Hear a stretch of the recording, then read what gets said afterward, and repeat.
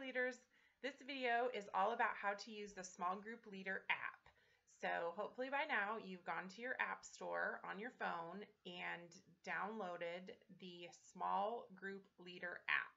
And once it's downloaded, it looks like that on your home screen.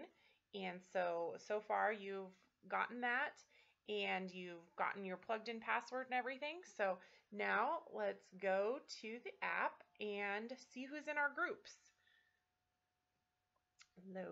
Loading. So here you can see, here's the life groups, which has all of you guys, and then there's my mom's group that I'm going to do. So what I'm going to do, I'm just going to click on, let's see how many people are in the life group leader one. So here we are. Let's say I want to text James something. So I'm going to go to my people and I'm able to see everybody that's in here, and I can scroll down and I can find a person. Oh, look, there's Tracy. Do I want to call her, text her, email her? Either way.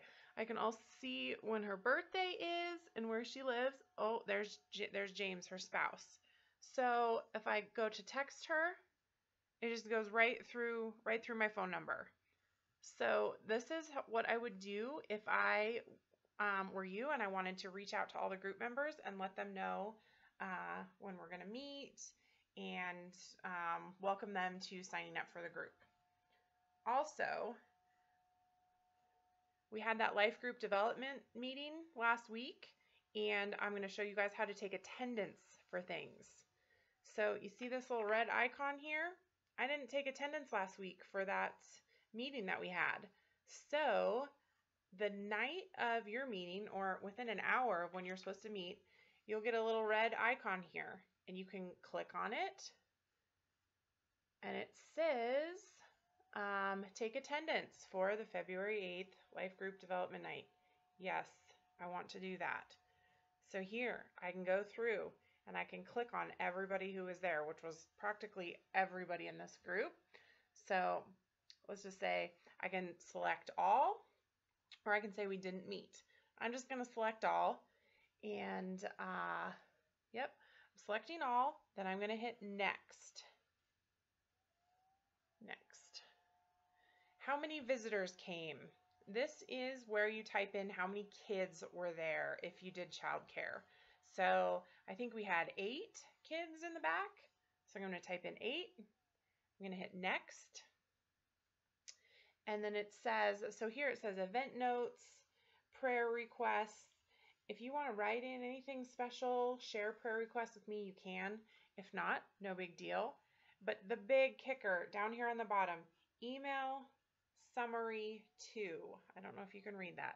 Email summary to. Right now it defaults to no one. I want it sent to me.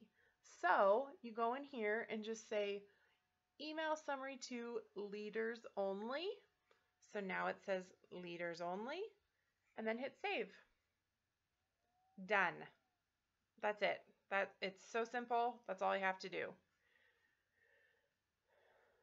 You will also get an email reminder about taking attendance, and you can take it, just click through on the email that you get.